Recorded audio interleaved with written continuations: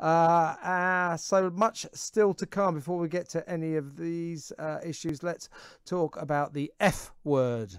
You can't use the F word if you're a doctor. And by that, I mean fat. They can't say, doctors have been given training to improve their bedside manner amid a tide of complaints about NHS staff who have called patients, people who go to see them, fat.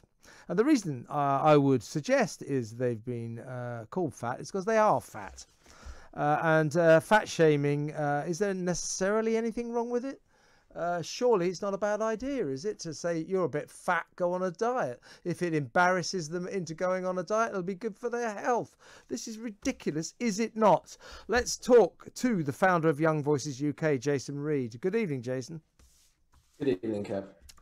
I mean, you should be able to call it like it is. I mean, why this is sort of snowflakery gone mad, isn't it? Doctors not being allowed to call fat people fat. Doctors need to be allowed to do their jobs, and sometimes that involves taking into account people's weight, and that's just the way it is. My perspective is that obesity will always exist when we live in a society that has free choice. We can choose what we eat, we can choose our lifestyle, and that means that some people will choose lifestyles that end with obesity. But just because someone's obese, it doesn't mean that they have a particular lifestyle. People can be obese for a number of reasons. It might be because of eating disorders, it might be because of glandular conditions, it could be any number of things. And so when you start objecting to doctors using very basic descriptor terms like fat, it makes it impossible to do their jobs. Yeah, they should be able to say, you're too fat. Now, our Prime Minister, Boris Johnson, is particularly consumed by the issue of obesity for obvious reasons. Let's just have a quick listen to our esteemed leader for the second time in one night. Our cup runneth under. I've been doing a lot, in fact everything I can, to lose weight and to feel fitter and healthier. And what I've been doing is I've been eating less carbs, avoiding chocolate, no more late night cheese, all that kind of thing. I've been getting up early to go for runs, and the result is, I actually have lost some weight, quite a lot by my standards. I know there are many people who are in the same sort of position as I am and I was, and who want to lose weight, and that's why we're investing now in that whole national objective. And so we'll be not just fitter, but also healthier and happier, and we'll bounce back better together. Well, there he is, Jason, the world's fattest jogger, Boris Johnson. But, how far are we going to go with this mollycoddling of patients? I think, as you quite rightly said, doctors and nurses should be able to say to people, you're too fat, do something about it. And if that term fat is nasty, so be it. Because fat shaming, I don't think, is a bad thing. I mean, where does this all end? Will it come to the point where doctors won't tell people they've got cancer because it might upset them a bit? I mean, we can't mollycoddle people when it comes to their health, can we?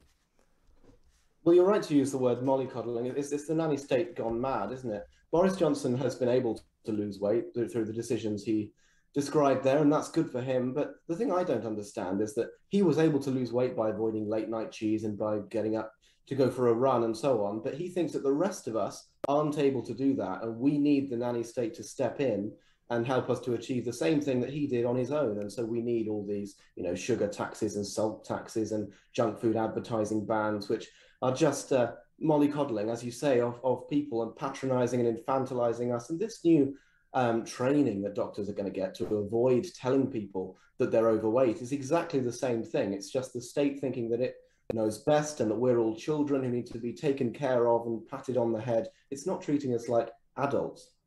What is this obsession, increasing obsession, we as a society here seem to have with euphemisms? So we used to talk about, for example, third world countries. We now have to call developing countries, even if they're not developing. Afghanistan, that's not a developing country, but that's what we have to call it. Why is it that we're having to sort of cover everything in cotton wool? Is it because we're scared of the realities of this world and we need to be protected from them? I think it's certainly a perception that lots of people are scared. I think there's a lot of classism going on there, that the sort of middle-class elites in Whitehall think that the rest of the country needs to be talked down to, that they don't understand the issues as well as they do with their educations and with their careers in the civil service. And I think there's a strong link between the rhetoric here and the policy. And we see it, but obesity is the perfect example. We see it with the government saying, we're going to help you slim down. There's that new scheme that Boris Johnson announced a few weeks ago where he's going to give us gold stars and vouchers and things for making the right decisions and making healthy choices, as if we are primary school children. Yes.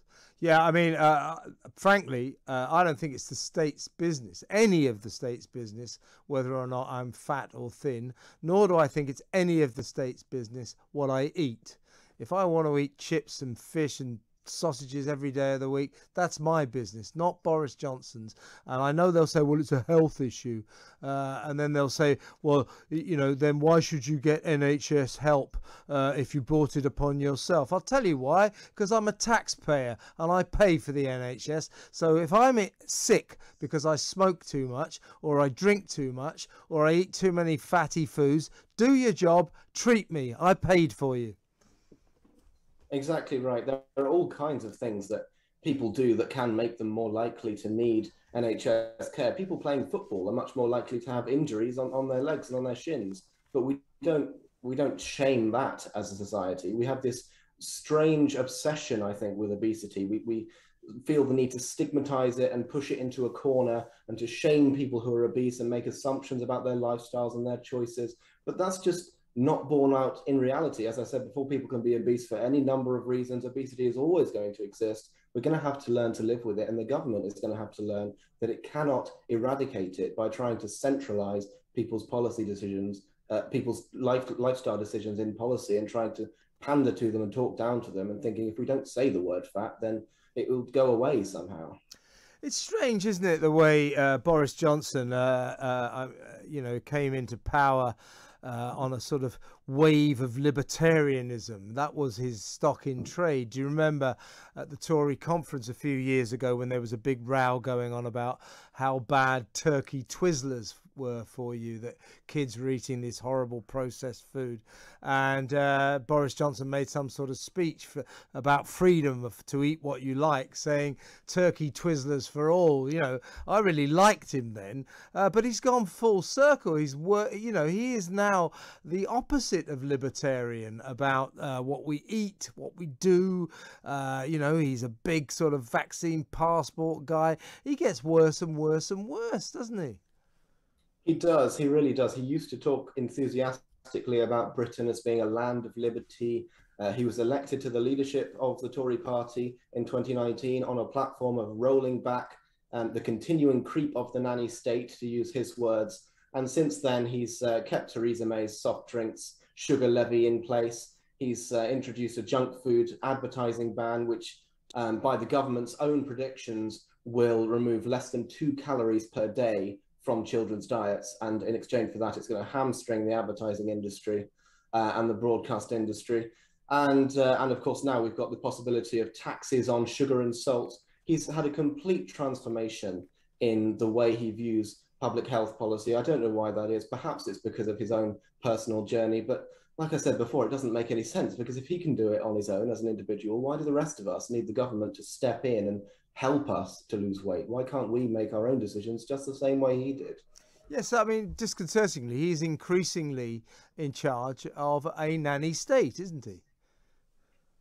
He is, exactly. The state is more and more acting as our nanny, and these policies, not only do they not work, because as we've seen with the soft drinks sugar levy, for example, obesity has not gone down, sugar consumption has not gone down. They are actively bad because they stigmatize obesity. They make it seem like something to be ashamed of, and I don't think that's the right way to go about it. And then there are other consequences as well, like with sugar taxes and salt taxes. You're just making the poor poorer. You're just making the shopping trip every week a little bit more expensive for no good reason.